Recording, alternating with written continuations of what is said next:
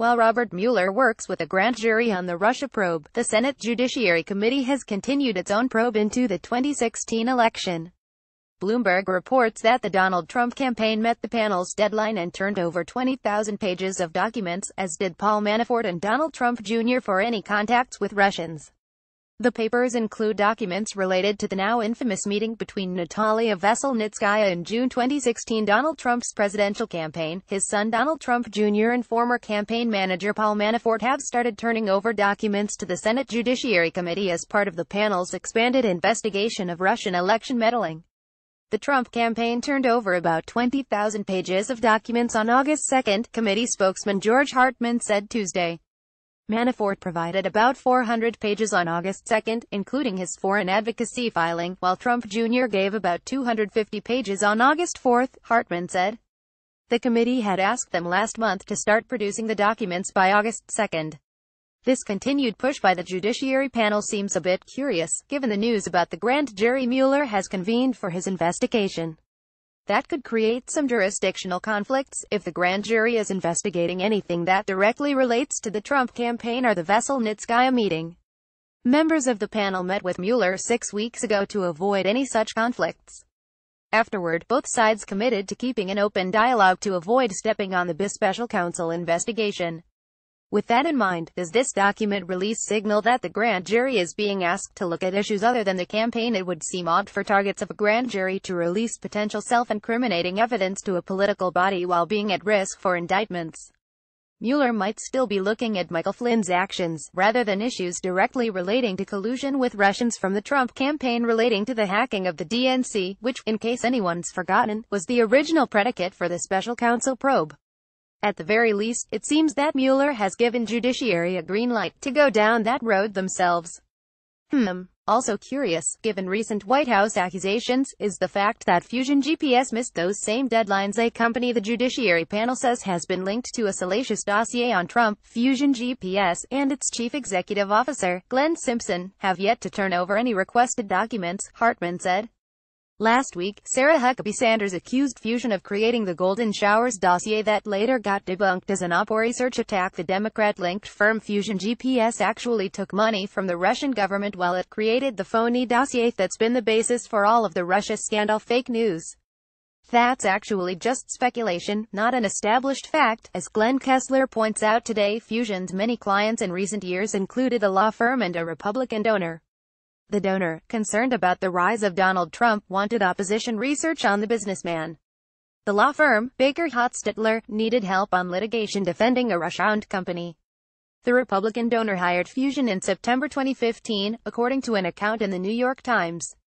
But once Trump won the Republican nomination, the GOP donor lost interest. But in spring 2016, Fusion was able to persuade donors to Hillary Clinton to keep funding the research.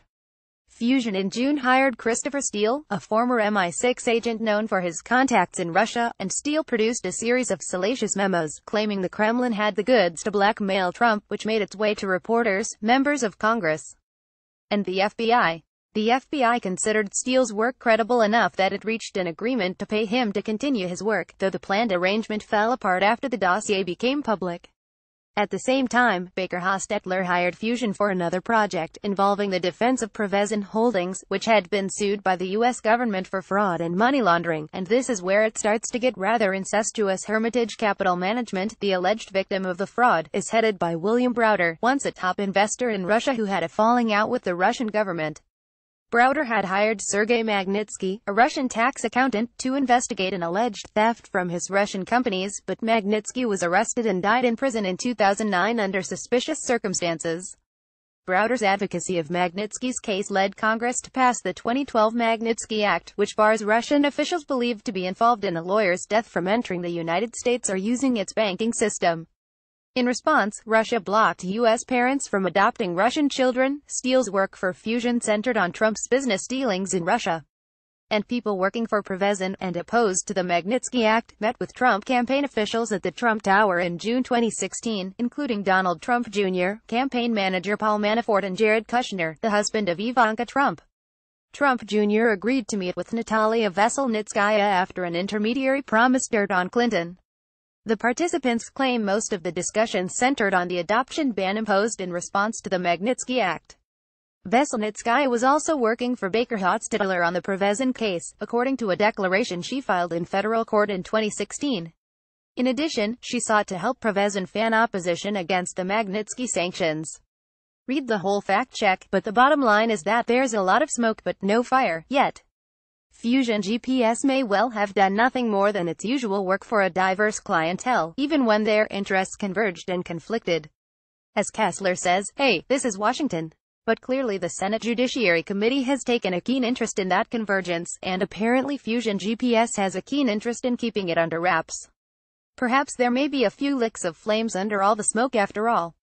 Addendum: here's more from Mark Hemingway on where it gets weird and short. It appears Fusion GPS was simultaneously on the payroll of Democratic interests seeking to discredit Trump on the basis of his ties to the Russian government, even as it was working on a lobbying effort whose beneficiaries would be Vladimir Putin and his billionaire cronies.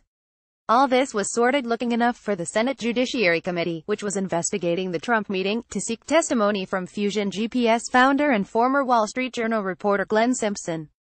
He balked, and negotiations reportedly foundered on his unwillingness to reveal the client who had been paying for the Trump-Russia dossier. After the threat of a subpoena, Simpson eventually agreed to speak to the committee privately. Hemingway also reminds readers that in Washington, smoke doesn't necessarily equate to fire. Be sure to read all of Mark's article to see where Fusion GPS usually lands on the political spectrum, though. Update: this seems a little more hostile. FBI agents raided the Alexandria home of President Trump's former campaign chairman late last month, using a search warrant to seize documents and other materials, according to people familiar with the special counsel investigation into Russian meddling in the 2016 election. Federal agents appeared at Paul Manafort's home without advance warning in the pre-dawn hours of July 26, the day after he met voluntarily with the staff for the Senate Intelligence Committee. The search warrant was wide-ranging, and FBI agents working with special counsel Robert S. Mueller III departed the home with various records. This could be a bit problematic, however. The raid came as Manafort has been voluntarily producing documents to congressional committees investigating Russia's interference in the 2016 presidential election. The search warrant indicates investigators may have argued to a federal judge they had reason to believe Manafort could not be trusted to turn over all records in response to a grand jury subpoena. If that's how they got the search warrant, they may be in trouble if they plan to use what they found. Assuming Manafort has fully cooperated as he claims, then he could challenge that warrant on the basis of misrepresentation and keep anything the FBI got from the search from use in court. It's probably a long shot, but it's certainly a possibility. It might also create some political headaches for Mueller. However, we do know from the original story that it didn't stop Manafort from producing documents this week, and maybe motivated him to cooperate more fully. One White House source told The Washington Post that they didn't get anything new from the raid. If the FBI wanted the documents, they could just ask Manafort and he would have turned them over. Now they won't have to guess at it, but that raises another question: did they try asking for them? The Senate Judiciary Committee did, and got them. Update: this also makes the question of cooperation between Judiciary and Mueller even more interesting. At least on the surface, it appears that they're overlapping each other, which complicates matters in a criminal investigation. Did Judiciary know about the raid ahead of time? Probably not, but they're also probably fortunate that Manafort is still cooperating with them after it. You'd expect the target of a raid to lawyer up. On the other hand, it's also true that conducting a raid on Manafort strongly suggests that Mueller has taken a serious interest in his activities. Whether that's connected to the campaign, or to his earlier work as an undeclared foreign agent prior to the campaign, will come out later, presumably.